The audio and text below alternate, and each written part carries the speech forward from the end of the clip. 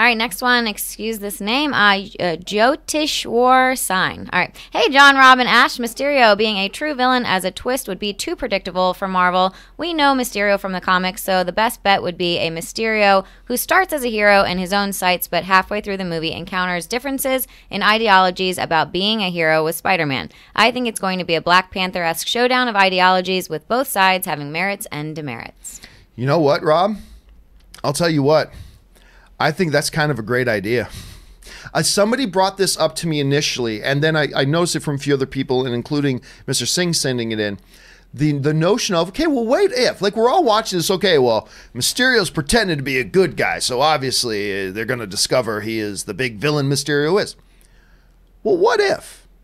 Just what if the real curveball and the real twist that they're going to throw at the audience isn't the predictable, turns out Mysterio's a bad guy, which we all know is coming.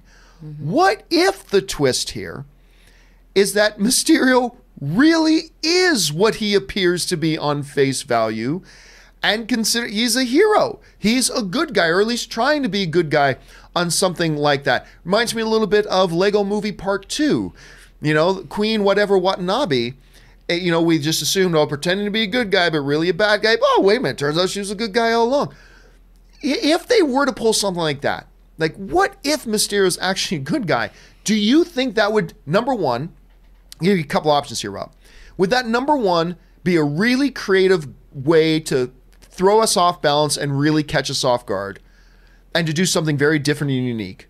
Or number two, which I think a lot of people would look at it as this, do you think that would be a bit of a betrayal of comic book fans and what we know Mysterio to be? Like, if they were to do that, what would your first reaction to that would it be out of those two options? Well, look, I think that one of the strengths is that the villains in the Marvel Cinematic Universe are different than we expect from the comics. They've done different things. Certainly they did in Civil War. Vulture had a really good reason for being or doing what he did. So great. Great character. And I think that shows that we're getting nuanced villains here. No one is a mustache-twirling villain in the MCU. And I think that why not have both? I mean, Mysterio might have begun as a good guy and made that kind of a turn. I think that's absolutely possible. I think Mysterio's origins might even have something to do with the snap. Maybe he, like Hawkeye, went, who knows?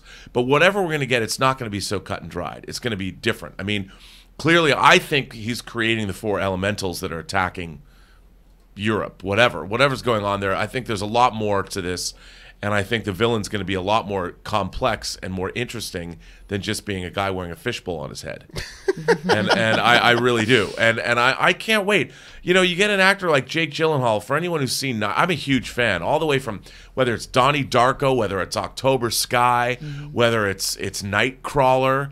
I mean, I'm a huge fan of Gyllenhaal, and I think that he wouldn't have taken the role if it didn't have something that appealed to him personally as a performer. Oh, I agree. Yeah. Because he had Batman on his, he had a Batman on his list. We know he was the first choice to go back and be the new Batman.